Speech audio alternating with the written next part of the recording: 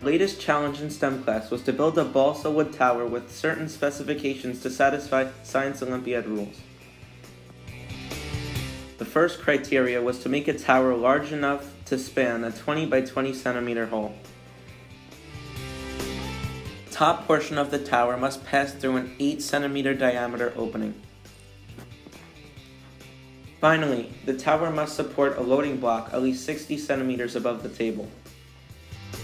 To begin, we made a prototype of the tower. Here is a brief clip showing why we did that. The length of the base is 18 centimeters and the base of the tower is 20 centimeters.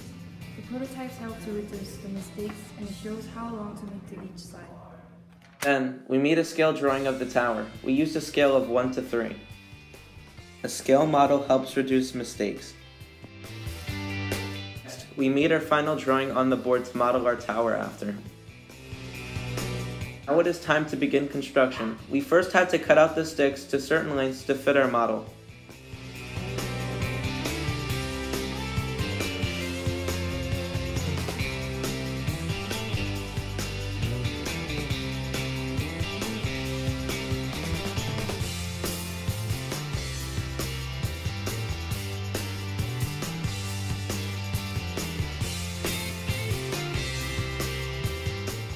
Then, we glued the sticks in place, trying to be efficient with the glue so it doesn't add too much weight.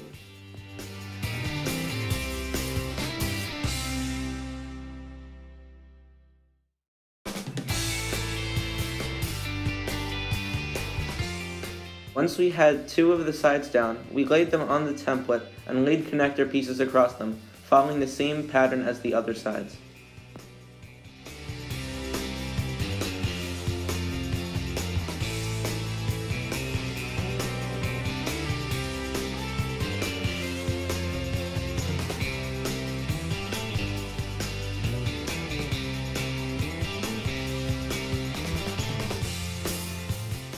Finally, our tower was completed.